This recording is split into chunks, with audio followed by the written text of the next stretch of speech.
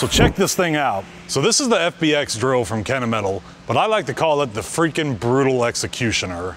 Where a normal drill only has 2 flutes and maybe 2 cutting edges, this thing takes 8 inserts plus a center insert and has 4 flutes. So you're going to be drilling at twice the feed you normally would. In addition to this being an amazing cutting tool, we're adding in the flexibility of Kennametal's BTF46 adapter system.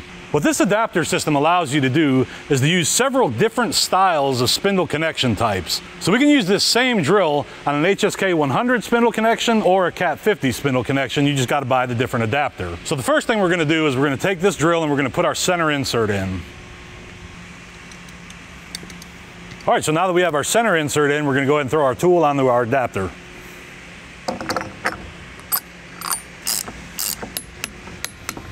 Now, one thing about this drill is that because we have the 2 extra flutes on it, it's going to take an additional amount of torque. So these tools are specifically made for machines that have the torque to push them. So you may have seen the video that we did with the Godzilla drill. The cool thing about this tool is while the Godzilla drill only had 2 cutting edges and a center insert, this one actually has 8 cutting edges plus a center insert. Now, because we have so much more surface area in cut, this tool is going to require a lot more torque to push. In addition to drilling holes, this tool is also great for plunge milling. For monster machines, you need monster drills, and that's exactly what this thing is.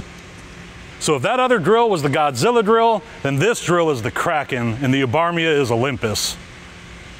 This is one of the sickest drills I've ever seen. Where these things really excel at is if you have a huge pocket in titanium, you go in with one of these and clean out as much as you can, and then you come back in with your end mill and clean out the rest. So you notice on both ends of this part, we have a hole that's 9 inches deep. And we're using this drill that only has a 6-inch max depth of cut. The reason that we're able to get away with that is because we have this big counterbore on both sides. So we're going to come in and drill 3 inches deep, then we're going to come in with our end mill and machine out the counterbore. Then we're going to come back in with this drill and we're going to shove the whole tool, holder and everything, into the counterbore to get that full 9-inch depth.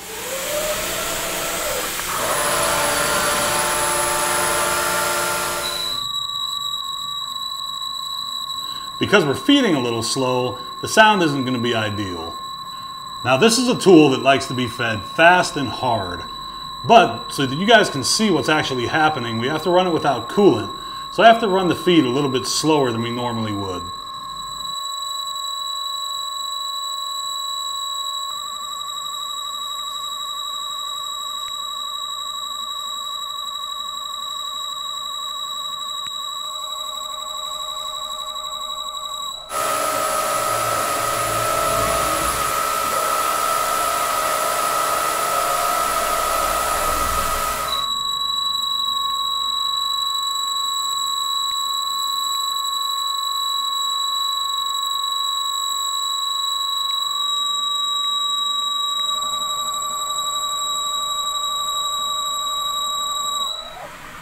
So a lot of people have been asking what it is that we're making here. So this is a rocket valve that we made out of Inconel, but for teaching purposes, we're making it out of 4140 so that we could show you guys the processes that we use to make this part. So the drill performed really well. It gave us a good, clean, flat bottom hole for us to start our end mill in. Having those extra 2 flutes allowed us to have an even higher material removal rate than we would have with a 2-flute drill. So now that we have our counterbore roughed out, we can get ready to pre-drill the rest of our holes and then get into some real 5-axis milling. If you guys like this video, please stay tuned. We're going to put all of this on our Aerospace Academy. Please like and subscribe, and I'll see you guys again soon.